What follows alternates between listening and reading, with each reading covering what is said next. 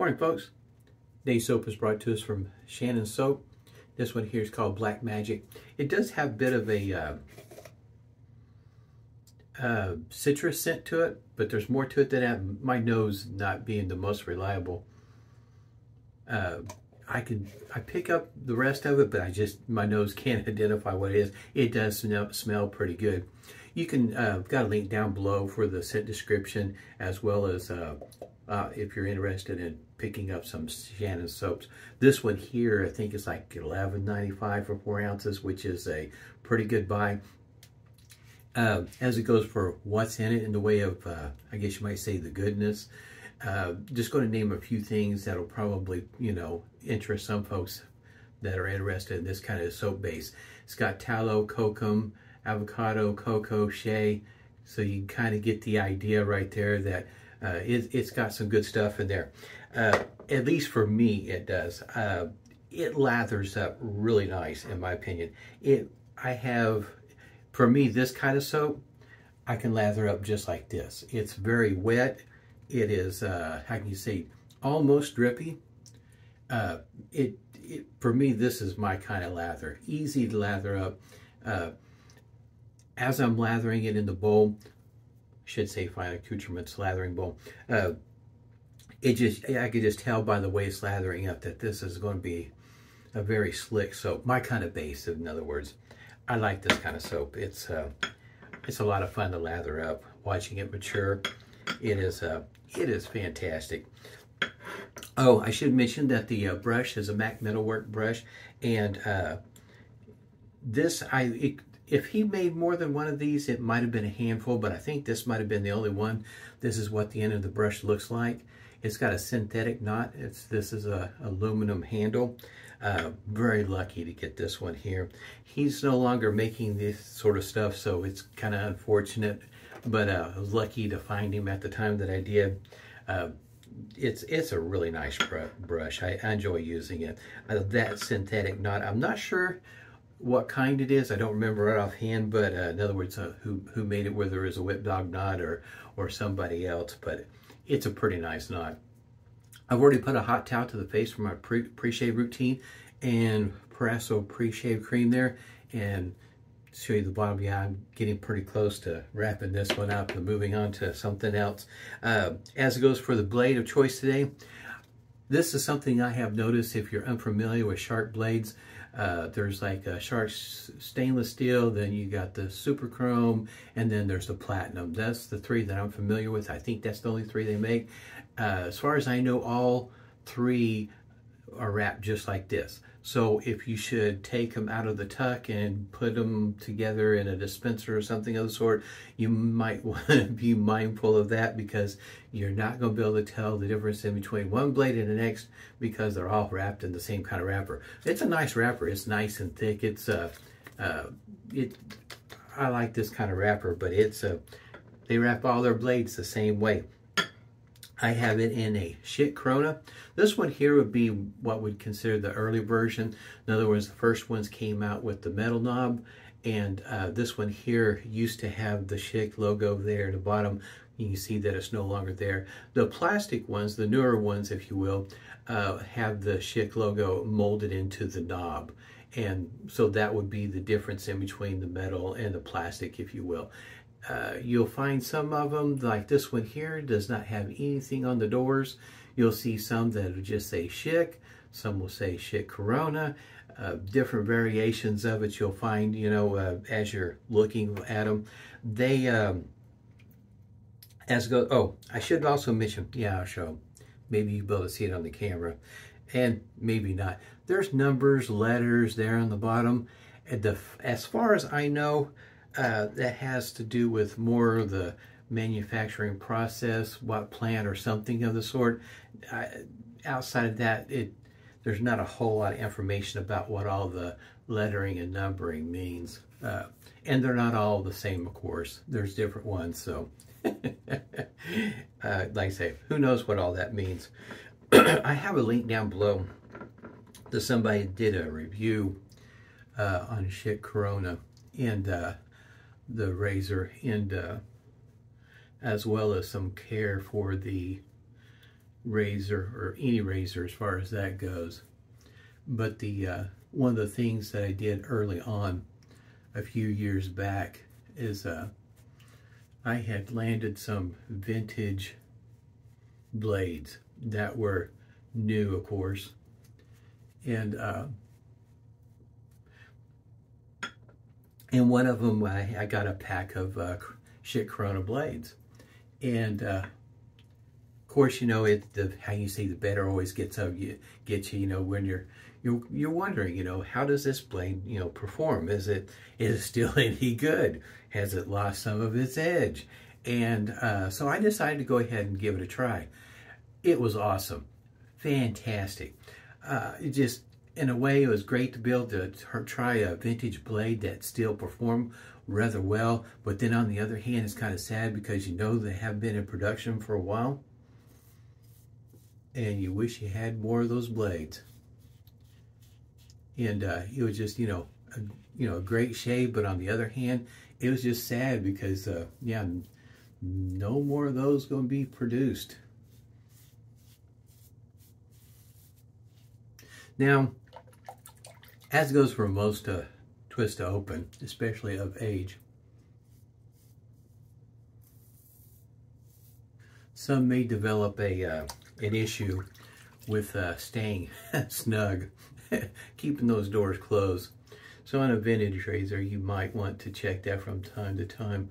I haven't experienced any of that with any of my Schick Kronas, but maybe I haven't bought the right one, huh? In the review, it does mention the plastic part of the handle, and for me, I don't find it being a problem as it goes for gripping it.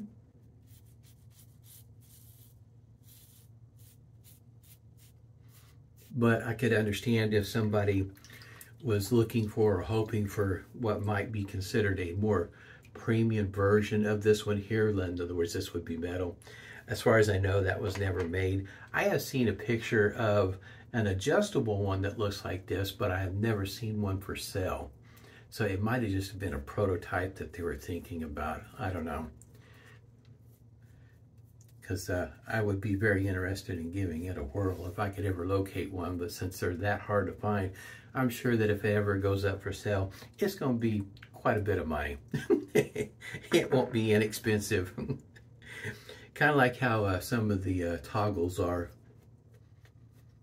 They usually go for a premium price, upwards of $1,000, and I'm like, no, I'm interested, but not that interested. That's definitely out of my budget. But it was just, you know, something I saw and thought it'd be interesting to give a try if I could ever find one. Yeah, these were basically, the way I view it, these were more or less made for the everyday shaver. Somebody just looking to get their shave on, that's what they were looking to do. A tool that does what it's supposed to do. I don't find, especially with this blade, Shark Platinum, that this is an aggressive shaver. It is, I guess you might say, maybe a medium, depending on what blade you use. But it's pretty easy going shaver. Don't find the blade being overly aggressive. And if you're on the shave under the nose, you might be able to see it. There's just a little bit of overhang on each side that somebody may have to pay a little bit of attention to. But it's inexpensive when you find them online. I've been lucky enough when I do find them and decide to pull the trigger on one that you can pick them up for sometimes, you know, $20 shipped. They do go somewhat higher, of course, depending on what comes with it. Like, for instance, if you find one with a case and maybe if there was any kind of packaging that went along with it, instructions or anything of the sort, that, of course, will run you a little bit more money. But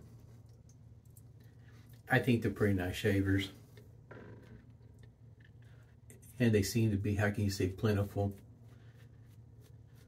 They started, I think the article mentions 1959. That I'm not sure if that was a reference to the razor itself or the blade, but I have to say that the availability over what, the 1960s, and I think they say going into the 70s, there's quite a few of them made, so there's plenty of them out there to be had. In the grand scheme of things, over like the lifespan of say like the Gillette flare tips, for instance. In other words, it probably doesn't compare to that number, but there's quite a few of them made.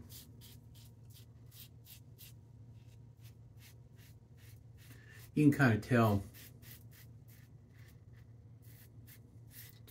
in other words, the speed stroke, if you will, the speed of the stroke, that this is not an aggressive shaver. Aggressive shavers, I wouldn't be able to do that against the grain. I'd have to slow down just a wee bit. But it is a pretty easy going shaver. Easy to use, in my opinion.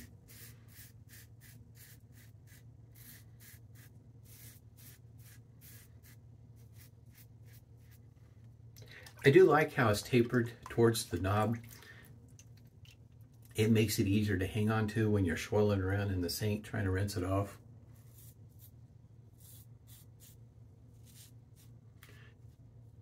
I guess you might say the little knobs there, or nubs on the plastic, makes it easy to hang on to. I don't find that it's slick or anything quite like that.